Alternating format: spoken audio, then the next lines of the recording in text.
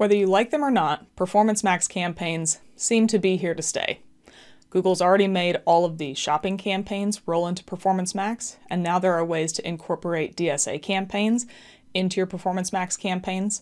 It seems like every other week there's some announcement about different functionality with Performance Max campaigns, and quite frankly, Google's just not going to be rolling out lots of updates to something that they're not heavily invested in.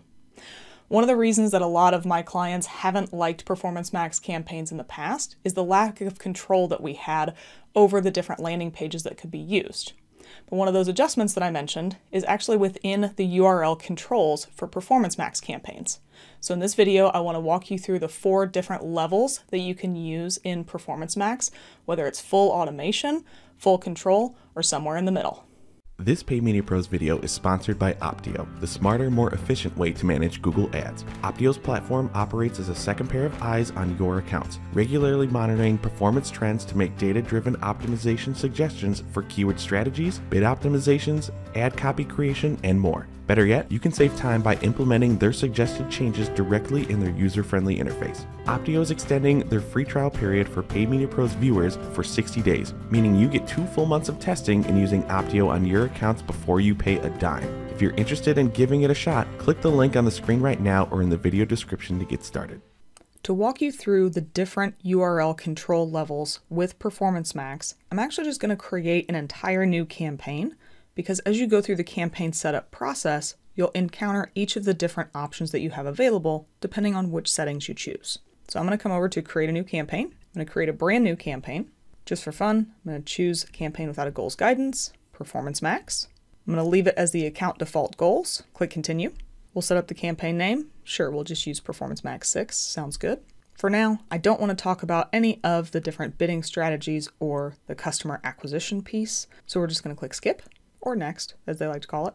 And now on this page is where we're going to encounter all of the different types of controls that we can utilize for Performance Max. If you were to just come to this page, choose your locations and languages, you would be opting into the first strategy of URL controls with Google. And that's full automation, where Google has complete control over what URLs you're using in your Performance Max campaigns. You can file this one under the category of opting you into something that you may or may not understand. But if you come down into this automatically created assets window, open it up, you can see that Google has opted us into, by default, automatically created assets for text assets, as well as final URL expansion. And they describe that by saying that they will send traffic to the most relevant URLs on your site when it's likely to result in better performance. It does require that the text assets box is checked, just so any ad copy will be relevant to the landing page. But again, this is what you're automatically opted into when you create a Performance Max campaign and don't adjust any other settings. Odds are most advertisers are using this simply because they don't even know it's down here. In the description, you can see that you allow Google to help you generate assets for your ads using content from your landing page, domain, and ads. So the final URL expansion uses the information on your website landing pages to identify different relevant search terms, and it says that it'll probably help you improve performance. So effectively, Google gets the information about how to expand your URLs from the final URL you'll provide in the asset group. That's how they are able to obtain your domain and find new pages on your website. My guess is that a handful of you are already seeing the next URL strategy that you can use for Performance Max campaigns. And that's going to be where you have partial automation and you provide exclusions for your URLs, but you still opt into Google's automations.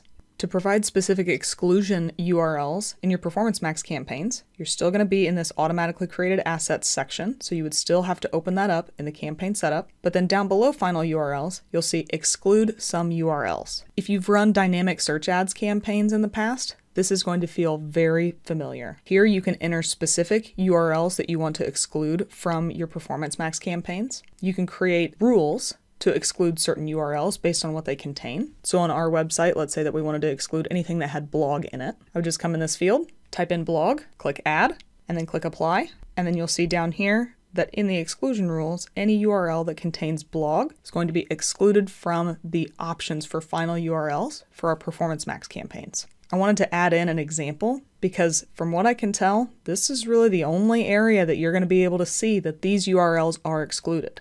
So if at any point you're trying to audit a Performance Max campaign or make sure that you have URL exclusions added, you'll need to hop back into the campaign settings section, open up this automatically created assets, and make sure that there is a list down here of URLs that are being excluded. For now, I'm just going to remove this, and that's going to lead us into the final option that we have here as well for URL controls with Performance Max campaigns. Now we're getting into partial control, where you provide URLs for Google to choose from or URLs for Google to exclude. I grouped these two together because they both operate on page feeds. When we're in this section, you can see that you can exclude some URLs, and you'll notice that I also skipped over the custom labels section. To add a custom label, you need to apply page feeds to your campaign. So let's go ahead and do that as the targeting option. If I'm going to uncheck final URL, because I don't want Google to do any sort of expansion, I'll close this section, go down to more settings, I can scroll down, and you can see page feeds are here. So if I open this up, you can add a page feed to specify which URLs to use in your campaign. It does clarify that you can leave final URL expansion on with page feeds, and if you do that, you will use all of the URLs Google knows about your website, including those in your page feed. But if you turn off final URL expansion, like I did in this example, you will only use the URLs from your page feed. So again, if you're trying to be really specific with the pages that you're targeting, opting out of final URL expansion and providing a page feed is probably going to be a better idea. In this account, we do have some very basic page feeds. So let's just say we want to target only page feed 2. It was set up for DSA for a video that we did a while ago. But with this added, we are targeting only the pages in this feed for the Performance Max campaigns. So this allows us to have some level of dynamic landing page to it and dynamic ad copy, but also controlling exactly which pages to use. But if we wanted to go the other way and utilize page feeds just as an exclusion, we would then leave page feeds applied in this section, head up to the automatically created assets, click the final URL option, exclude some URLs, custom labels is already chosen, and now we would have to add in the labels that are in the page feed that are applied to this campaign. So depending on how much automation you want to lean into with page feeds, you can use them either as the exclusionary option and only exclude certain pages from your page feed, or you can use them as the targeting option and target only pages in your feed.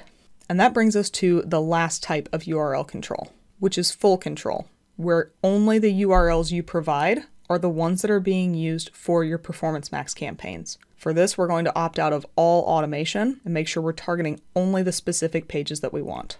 So for this option, we're going to remove the page feeds, close that down, and they're going to opt out of final URL expansion. At this point, we've done all of the different controls to make sure that we are narrowed down only to the specific pages that we want. And then as we get into the next step, where we start to put together our asset groups, we'll be able to provide a final URL for each asset group, and that will be the only one utilized for this Performance Max asset group. And if you were to create more asset groups with different URLs, only those final URLs would be utilized for your Performance Max campaigns. This is going to be the best option if you only have some really specific pages you can use on your website that are commercial friendly, or if you really need to make sure that you're only sending people to a specific page for a certain campaign or a certain effort that you're trying to put forward.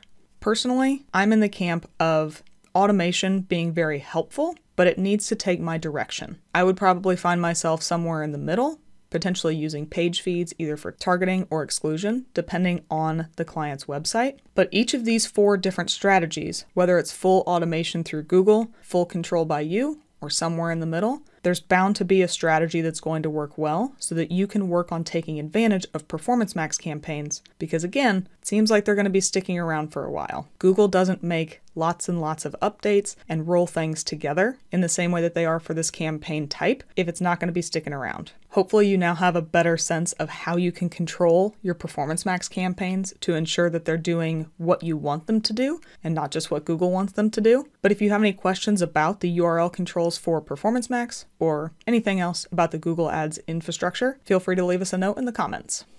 Thanks for watching our video. We really appreciate it. If you liked it, give us a thumbs up below.